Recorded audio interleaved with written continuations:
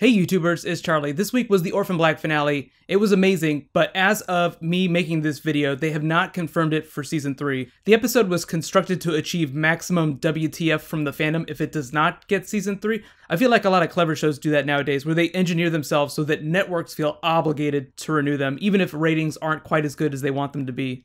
Just to clarify, I do think it'll be renewed for Season 3, and they're probably going to make an official announcement pretty soon. If you don't notice, BBC America laid a ton of graphics bugs on top of the broadcast with notes about Tatiana Maslany being nominated for a ton of awards.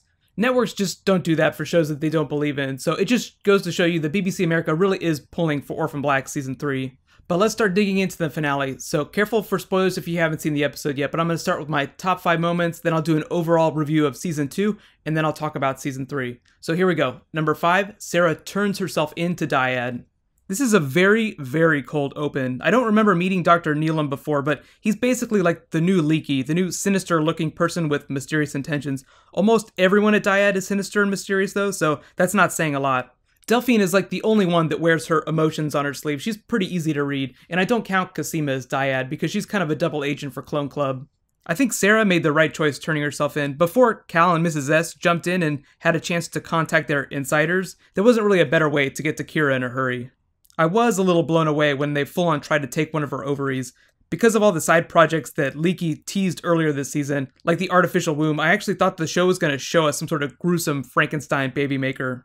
We did end up getting a Frankenstein moment later in the episode, but I felt like Sarah's escape was one of the most cheerable moments in the episode, like her escaping from Rachel. I like the way they use Kira's scenes to kind of highlight the science and the more technical aspects of the story too. Like using Kira to explain the fire extinguisher mechanism, as well as what's going to become the story of Season 3 with the Dr. Moreau stuff. Kira wins science so hard in this episode. Number 4, Cal and Mrs. S reveal their inside men. I was totally surprised by the Paul and Marion reveals. I read some interviews with Michelle Forbes a couple of weeks ago after her character debuted, and she just said that Marion would be getting crazier and crazier all the way into the finale. I wouldn't call her crazy, but Marion is like the neo-lutionist analog of Mrs. S. They're both very caring, nurturing mothers, but they sit on two sides of the fence.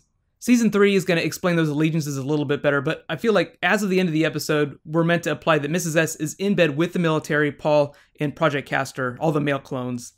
And just to explain, when Mrs. S told Cal he didn't know his mythology, Castor is one of the twin sons of Leda. She was a Greek princess. She was seduced by Zeus, who appeared to her as a swan and impregnated her.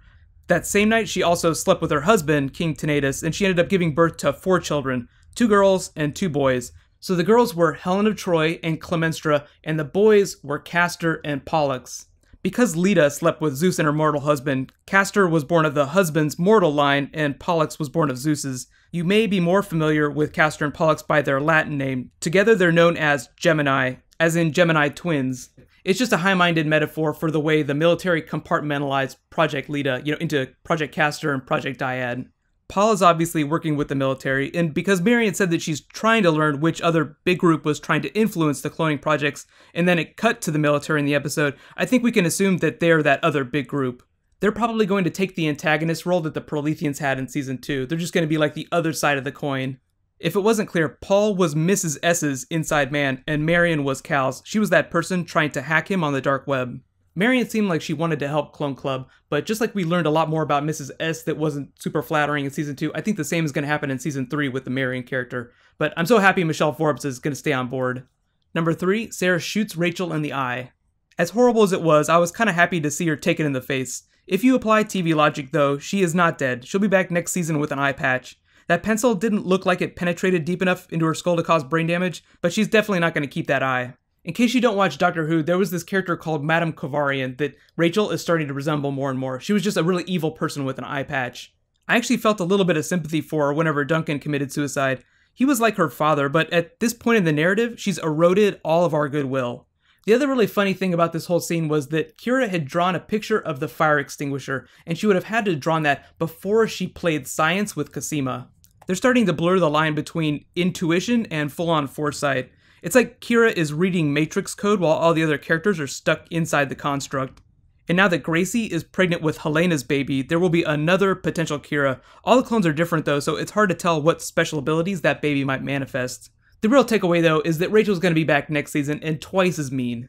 Number 2, the Island of Dr. Moreau. I love the way they connected Cosima's Buckminster-Fuller golden ratio speech to Duncan's research and the end reveal of all the male clones. Just like an endlessly repeating pattern in nature, and they're all stuck on this island of monsters. I think in reality, the island is going to turn out to be wherever the military is performing all their experiments. But I'm not expecting them to show an actual island. I don't think they're going to take the metaphor that literally. Even though Dr. Neelam was introduced at the beginning of the episode, I don't think he's the Dr. Moreau in this situation. I think that person is someone we won't meet until season 3. And then there's all the people in the Topside organization that Marion teased. Most of season 2 has been spent learning about the Prolethean agenda versus the Dyad agenda, and now we have to learn about the military's agenda. But I think based on the way they were teased, they're just trying to create an infinitely renewable source of bodies for their army.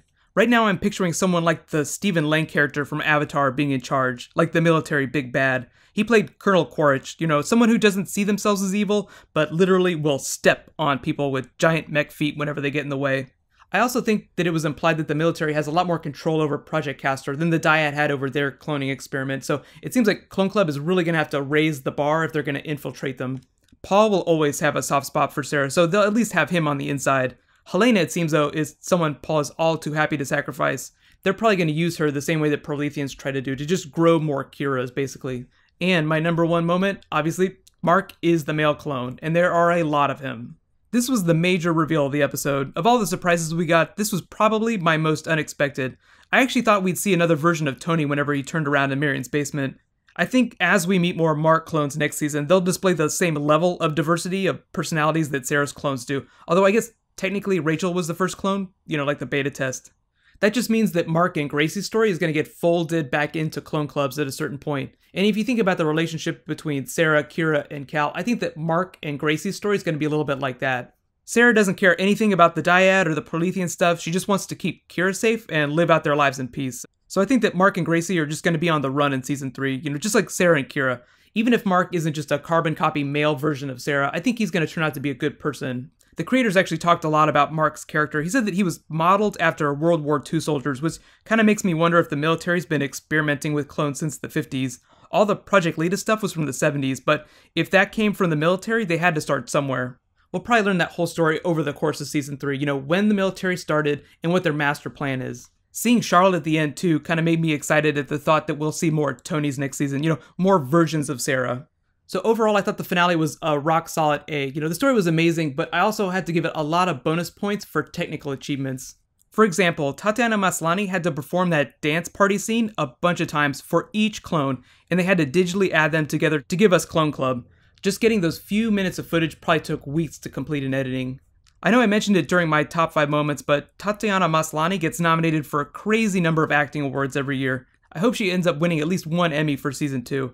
Being able to create all those unique personalities and jump back and forth between them while they shoot is just amazing. Most actors find it difficult to play one character. So that's actually where we need to talk about Mark's character, because he's obviously going to have to play a lot of different versions of that clone. The actor's name is Ari Millen. He's the one playing Mark. The creator said that he didn't know he was playing a clone whenever they cast him, and they actually intended to kill him in episode 6, but they liked him so much that they expanded his part. Shows do that all the time. It's like on Game of Thrones, the producers gave the Shay character a much bigger part. They just liked her performance so much, so they changed the story to accommodate that. I think it's a good omen for all the male clones we'll see in season 3, but I'm not expecting the same level of performance that Tatiana Maslany gives, but I'm looking forward to Ari, the actor, proving me wrong. I have to say the most fun I have watching the show is whenever all the clones are together on screen. So if he can do a male clone version of Clone Club that's as fun as the female Clone Club, season 3 is going to be amazing.